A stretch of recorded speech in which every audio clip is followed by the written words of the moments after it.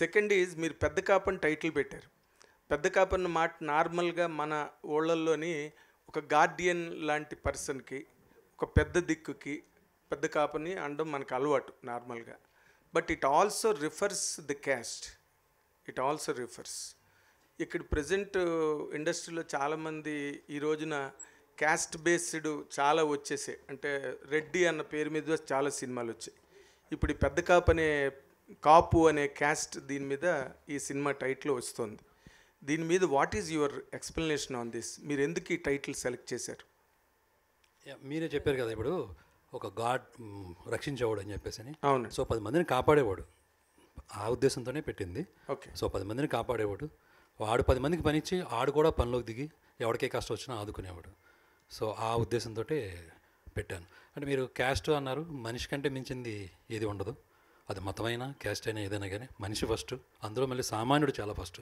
So అలాంటి ఒక సామాన్యుడిగా ఎంతమందిని కాపాడుతాడనే లెక్కలో ఎక్కువ మందిని కాపాడుకునేవాడు కాబట్టి పెద్ద కాపు. సో క్యాస్ట్కి ఇందులో ఏమి దానికి సమీకరణాలు అవి ఏం లేవు? లేవండి, ఆబ్వియస్గా ఉండవు. ఓకే. బట్ మీరు when comes to the point of your career, ఇవన్నీ కొత్త బంగారు లోకం ఇలాంటి ఒక చాలా సున్నితమైన టైటిల్స్తో మీరు మీ కెరీర్ స్టార్ట్ అయ్యింది. ఇప్పుడు why have you taken this kind of a turn, new turn? ఇలాంటి ఆ ఇమోషనల్ ఫేసు హీరోది, అంటే emotional story it must be emotional story. మీరు ఈ టర్న్ తీసుకోవడానికి కారణం ఏంటండి? Did the story excite you, లేకపోతే for additional mileage as a director దేనికి ఇది టర్న్ తీసుకున్నారు మీరు? అంటే being a director I have to deal every subject, every kind of subject కదా సార్. సో ఎలాంటి సబ్జెక్ట్నైనా డీల్ చేయాల్సింది ఒక డైరెక్టర్గా ఉండే ఒక క్వాలిటీగా ఉండాలి కదా. సో మొదట్లో నేను ఐఐటీలో పిహెచ్డీ చేస్తున్నప్పుడు అప్పుడు అనుకున్నది ఏంటి అంటే, అప్పుడున్న ఆలోచన విధానం సొసైటీని గమనించినప్పుడు కొంచెం మంచి గురించి ఎక్కువ స్ప్రెడ్ చేద్దాం బాగా. ఎక్కడో ఒక వాక్యం చదివాను, లోకంలో ఎప్పుడు కూడా కలియుగం కాబట్టి బాగా ఎక్కువగా అధర్మం అన్నీ ఉంటాయి ఆబ్వియస్గా, బట్ మంచిని ఎక్కువ ప్రచారం చేయడం కూడా ఒక బాధ్యత అనేది నేను మా ఫ్రెండ్ బుక్లో చదువుకున్నప్పుడు అది ఎందుకో బాగా నాటుకుంది. సో ఆ కైండ్ ఆఫ్ థింగ్ చేయాలి అంటే కొంచెం ఫ్యామిలీ జానర్ అంటే బాగా ఇష్టం, ఎందుకంటే అందులో నాకు పట్టు ఉంటుంది. ఆ ఫ్యామిలీ వాతావరణం, ఆ విలేజ్ వాతావరణంలో బాగా పెరిగినందువల్ల. సో ఫస్ట్లో అవి కొంచెం ప్రాంప్ట్ చేసినాయి. So over the period of time యాక్చువల్గా ముకుందాలో కూడా మీకు చూస్తే కొంచెం ఈ టైప్ ఆఫ్ కైండే ఉంటుంది. సో ఏదైనా కానీ ఒక రీజనల్ ఏరియాస్లో, లోకల్ ఏరియాస్లో జరిగే ఆ సమకాలీనంగా జరుగుతున్న కొన్ని వాటిని తీసుకుని చేసే ఎక్కువ ఇష్టపడతా ఉంటాను కాబట్టి. సో ఇప్పుడు ఈ జోనర్ వచ్చి యాక్షన్ జోనర్ అయింది. ఓకే.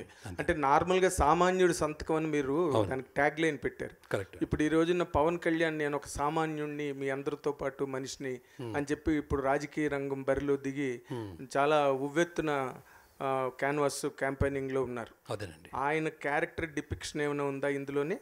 నేను అదే చెప్పాను కదా సార్, ఎవరైనా సామాన్యులే sir, ఇర్రెస్పెక్ట్ of the cast, ఇర్రెస్పెక్ట్ of the religion, ఇర్రెస్పెక్ట్ of the position, money and all, every one is a common man having all emotions. మన అందరిలోనూ అన్ని ఎమోషన్స్ ఉంటాయి. ఎవ్వరూ కూడా చాలా ఉత్తమంగానో ఉన్నతంగానో ఉండే అవకాశం చాలా తక్కువ ఉంటుంది. ఎందుకంటే బికాజ్ వెరీ కామన్ పీపుల్, మనలోనూ జలసీలు ఉంటాయి, మనలోనూ కోపాలు ఉంటాయి, మనలోనూ తాపాలు ఉంటాయి. సేమ్ టైం మళ్ళీ ఆ మంచి కోసం ప్రయత్నం నిరంతరం ఉంటుంది. అంటే మీరు సొసైటీ మీద ఒక లా ఆఫ్ యావరేజెస్ లాగా ఒకటి చెప్తున్నారు. అవునండి. But I'm talking about your film, your effort behind this film and your design. I'm talking about it. You are not answering that. So మీరు అడిగింది డైరెక్ట్గా ఎవరో పవన్ కళ్యాణ్ గారిని పెట్టి ఆయన డిఫెక్షన్ అని అడిగారు కదా. అది కాదు, ఇది మొత్తం సామాన్యులందరికీ సంబంధించి చెప్తున్నాను. ఓకే. ఓకే. శ్రీకాంత్ గారు, ఇప్పుడు నార్మల్గా ఈ జనరల్ ఇప్పుడు ఈ మధ్య కేటగిరీస్ ఆఫ్ ఫిల్మ్స్ మనకు వచ్చినవి కనుక చూస్తే in the last 6 months in the calendar year చాలా సినిమాలు highly expected films bomb shells లాగా పేలినాయి. 1, 2. రెండోది బాగా ఆడిన సినిమాలన్నీ కూడా above the level or above the common routine things మీద అబౌవ్ ప్లే అయిన సినిమాలు ఏవి ఉన్నాయో అవి బాగా ఆడేశారు సినిమాలు బాక్స్ ఆఫీస్ దగ్గర. ఇప్పుడు పెద్ద కాపు సినిమా ఆ హయ్యర్ లెవెల్కి వెళ్ళి బాక్స్ ఆఫీస్ని పేల్చాలంటే మీరు ఈ సినిమాలో కంటెంట్గా ఏం చెప్తారు సార్? నాట్ ఒక సామాన్యుడి సంతకం. ఇవన్నీ చాలా సినిమాల్లో మనం ఎప్పటి నుంచో be good and do good కదా హీరోయిజం అంటే. ఇది what is the extra are additional that will certainly tomorrow stun the audience in auditoriums? అది మీరు ఇందాకే అన్నారు చూసారా, పవన్ కళ్యాణ్ గారి పేరు చెప్పి ఆయన ఉద్దేశించా అనేది అన్నారు. ఇప్పుడు ఆయన సామాన్యుడు కాదంటారా మీరు? 100% సామాన్యుడు, ఆయనే క్లెయిమ్ చేసుకుంటున్నారు కదా. సో ఆ స్థాయి నుంచి ఏ స్థాయిలో ఉన్న వాళ్ళు ఎవరైనా సరే కనెక్ట్ అయ్యే ఒక ఎలిమెంట్ ఉంటుందని నమ్మాను కాబట్టి ఇది ఖచ్చితంగా స్టన్నింగే ఉంటుంది.